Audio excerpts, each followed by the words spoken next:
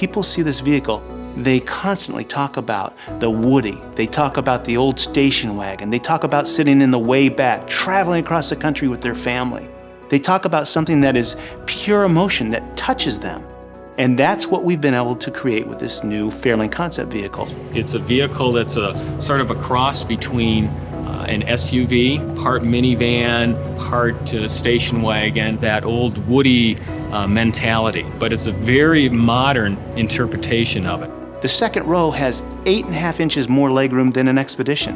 You have to go to a limousine to get that kind of room. This vehicle is very much a family vehicle. We actually spent days with consumers and we had them write stories about the first time that they saw a vehicle like this. It just has a really clean, refined look. I like the wood trim. I like the color. I will buy this car right now. It is the new wave for Ford. It's bold, it's different, it's unlike anything we've ever built. It gives you the best of all the different worlds. You don't have to sacrifice.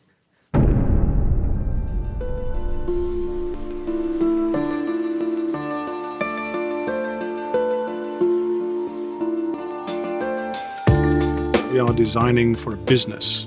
These cars, these trucks, all these products have to sell for a profit to the customer.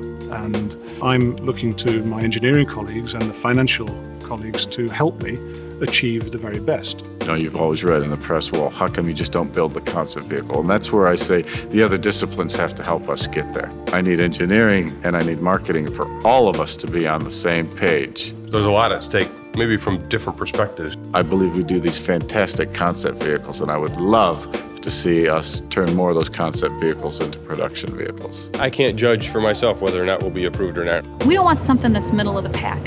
We're not doing that anymore. We're going to sell this program, and we have all the data behind it to sell this program. It's a winner.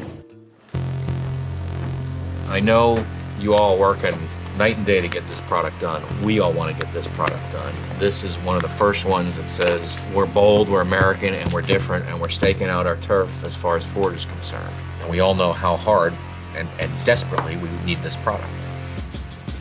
When we go to the board, they're going to say, why can't you move these products ahead by something like your competitor does?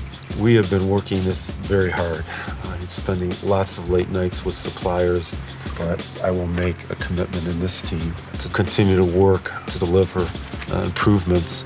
We have these way forward targets, and we got to meet them, period. Or it's going to be a non-starter. There's no question we're playing with our futures here. But with high risk can come high reward. And Fairlane's a great example. It's an opportunity to really recast the people mover space. It did very well in research. In terms of interior choices, we did come out as the overall first choice. And in particular, we did well with the design leaders.